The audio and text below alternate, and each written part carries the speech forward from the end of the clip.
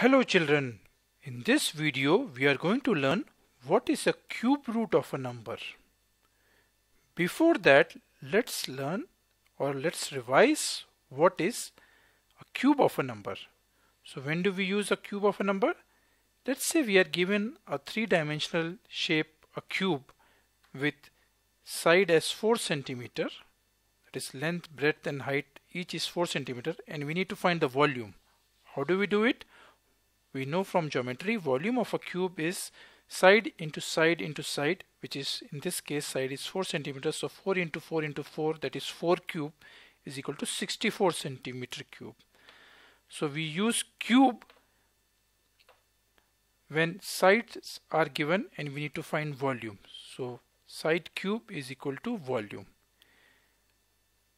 And we use cube root when the reverse is given. Say we are given volume of a cube and we need to find its side. So volume is given as 64 centimeter cube and we need to find the side of the cube. What is the length of each side?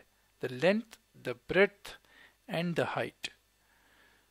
So in this case we use cube root. So volume is equal to side cube. In the same way, side is equal to cube root of volume, and we represent cube root as 3 written small way on the left, and this symbol very similar to square root, but we write 3 also additionally because it's a cube root. So 3 small line here, slanting line and a horizontal line. So this is the cube root signal, this symbol.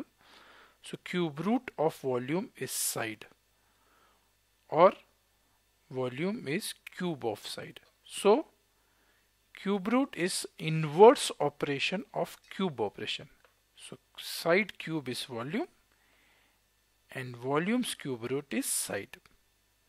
So in this particular example, given volume of 64 centimeter cube, to find its side we do cube root of 64, which is 4. That is 4 cube is 64, or cube root of 64 is 4. So the side is 4 centimeter each. So let's see some of the common cube roots. So if the volume is given 1 centimeter cube, its side would be cube root of 1, which is 1 centimeter. Volume is 8 centimeter cube, the side would be cube root of 8, which is 2 centimeter, and so on. So cube root of 125 is 5 centimeter. So if there is a cube of volume 125 centimeter cube, its side would be cube root of 125, that is cube root of volume, which is going to be 5 centimeter. In a generic way, we can say if a volume of a cube is n centimeter cube, sides would be cube root of n. So now let's take some examples. 4 cube is nothing but 4 into 4 into 4, that is 4 multiplied by itself 3 times, which is equal to 64. So cube root of 64 is going to be what? We know cube root is inverse of cube. So cube root of 64 would be nothing but cube root of 4 cube, because 64 can be represented as 4 cube, and we can cancel the cube and the cube root, so we are left with 4. So cube root of 64 is 4, or cube of 4 is 64. So cube root and cube are inverse operation.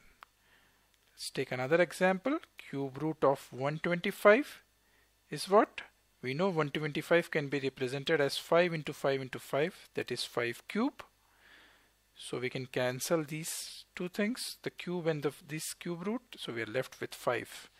So cube root of 125 is 5, or 5 cube is 125. Here I have kept certain numbers and its cube roots.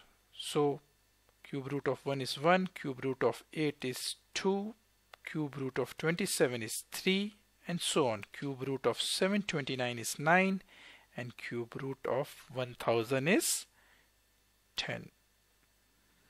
So that's all in this video, children. Bye bye.